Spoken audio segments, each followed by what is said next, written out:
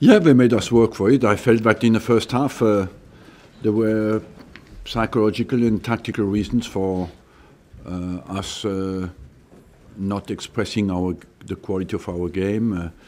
We rectified that at half time, and in the second half we won the ball higher up. We could then get our midfield, who is technically very talented, into the game, and then we controlled the game. I felt in the second half, basically, we looked always like we could win this game, and that's what we did. In the end, I would say, yes, it was a little bit with a deflected goal on the first, and the second one as well was a bit lucky.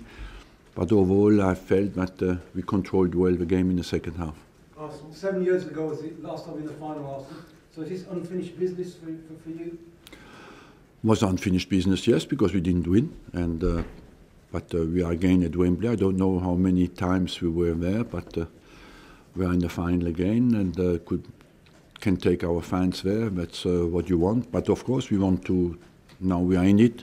We want to win it, and we play against a very strong side, so it could become a very interesting game. You've had such success with the back three against Chelsea in the last since Conte came in. Really, what made you go with the four? Because we know each other well. We had many draws, you know, and we wanted to. I wanted to win the game. We needed to score, and overall, I think the system once I changed some things at half time worked quite well.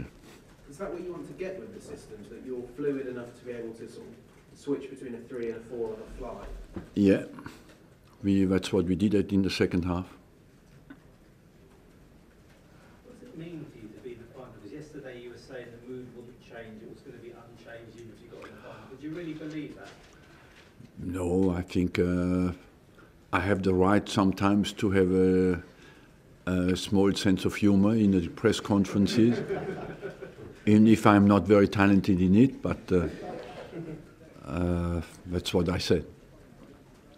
Somebody just told me at Arsenal, you're never more than 5 minutes away from a crisis. I said, no, 3. Arsenal, there's 3 trophies that have eluded you since you've been here. Sorry? There's 3 trophies that have eluded you since you've been here. This is one of them. You could win the other one as well this year, and the big one next year if you qualify. Is that the final scenario you could see? Epilogue, end game, call it what you like? Look, we want to win the next game. Let's be realistic. It's a great, satisfying night for us because we managed to beat a strong team, and I felt that in January we paid a heavy price for uncertainty that was existing in our dressing room, and now we are back with more clarity. We know what we have to do. We can focus on our game, and so we had a difficult month, but we responded well. You've won the last 9 at Wembley. You've won the last 9 at Wembley. You're probably going to the game as underdogs against City. But do you think that can inspire the team to win? Once you're in the final, you want to win it. Yes, of course, we want to win it and prepare well now. But the best way to prepare is fast. We want to come back in the top 4 in the Premiership, and so before we play the final, we have a big job in front of us, you know, and that's what we want to focus on. Do you think there are many more underrated players in England than Nacho Monreal? It doesn't seem to get much credit outside of Arsenal. For me, it gets very much credit, but maybe with a bit less focus on him because he's not a candidate for the English national team, you know, and doesn't make many statements or many. He's maybe not enough, not a lot on the social networks. But our job is about performance, and I like the word of silent leaders. You know, that means people come, they perform, they don't talk, they go home, and they come in the next morning, they train well, and the next day they do it again. And they are the real leaders in the teams. Austin, how do things stand with Aubameyang? Is it true that there's a second bid that's being turned down by Dortmund? The best is I don't talk about that because it wouldn't help. I think, if something happens, it happens. If it doesn't happen, we are strong enough to focus on the players we have and to focus on the job with the players we have. I'm perfectly happy with the players I have. We got Mkhitaryan in, and we have a strong squad. Is that the same with Johnny Evans? Is that the same with Johnny Evans?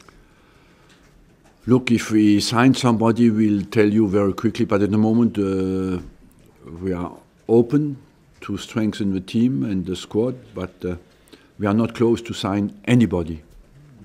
Thank you very much. You haven't always given this competition your full team. Yeah, because we are out of the FA Cup, and we focus on the League Cup, of course, and you could see last night Man City does the same. They played exactly with everybody, so it is difficult to win trophies in England, and that's why when teams have an opportunity, they just do it.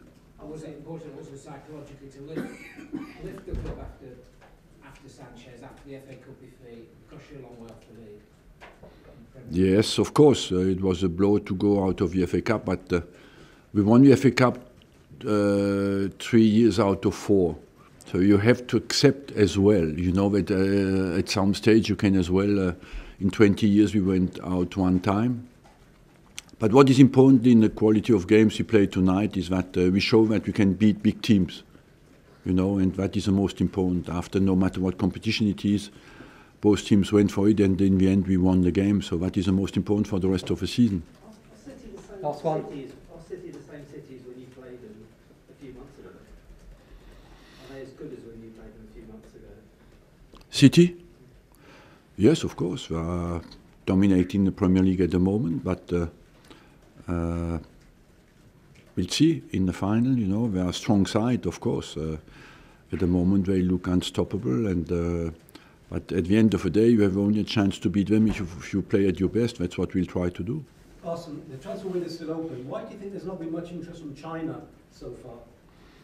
Because they've slowed down China, and people haven't noticed it, and many people still think, okay, if we pay these prices, because if it doesn't work, China will buy the players for maximum price.